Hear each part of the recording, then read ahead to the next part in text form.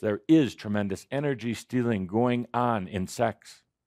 There's even two people who supposedly love each other, perhaps even partners together, having sex.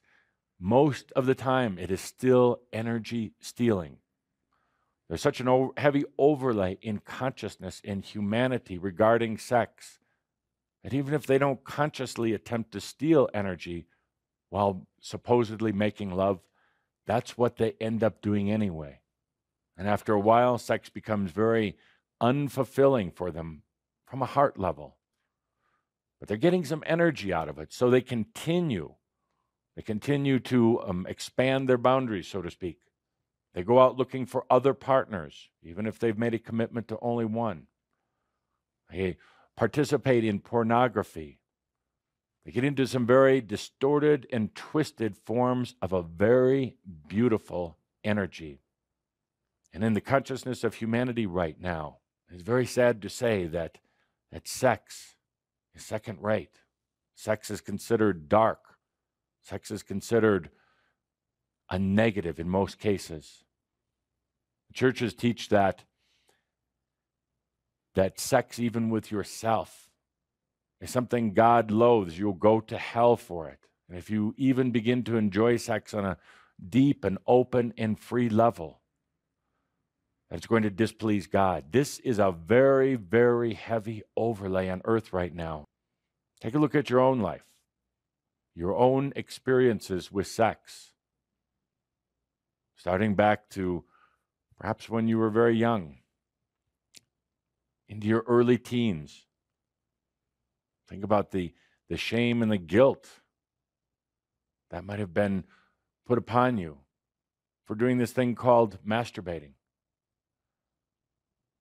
The shame and the guilt that was associated with your very first encounters with sex with another person. And think about how over the years the sex either became routine, boring, or you started looking everywhere else for fulfillment in your sexual ventures.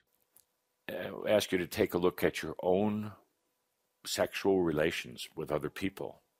And that is probably the pinnacle of feeding if it's going to happen. When you're sharing in that most intimate, loving, physical experience with another person, if there is an energy manipulation going on, they can really do it at that point. In other words, is this experience that you're having with them loving? Is it fulfilling for both? Is it sharing? Is it joyful? Is it joyful? Or is it something where you can feel the feeding going on? Because that's the most intimate time and place that we have as humans, is during sex with someone else. If you have a partner, for instance, that is not in a compatible sexual consciousness with you, just breathe with them. Lay in bed together, just naked or partially clothed or whatever. Breathe with them for a little bit. If they find it intolerable, if they're like just wondering why you're going crazy again, wanting to lay there and breathe, if they are just in it for just physical sex, you need to really evaluate whether that's the right sexual partner for you. And it applies to you also. Breathe with you first. If you're not willing to do that, well, you can't really find another sexual partner, but then forget about sex. If you can't stop and just breathe and feel and allow, my friends, there's some other issues going on you're resisting. One of the greatest gifts, if there were 7 wonders of being a human, that is perhaps one of them, the ability to completely, wholly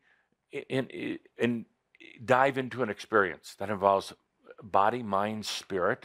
For indeed, when you truly make love, when you truly have sex, it involves every part of you, not just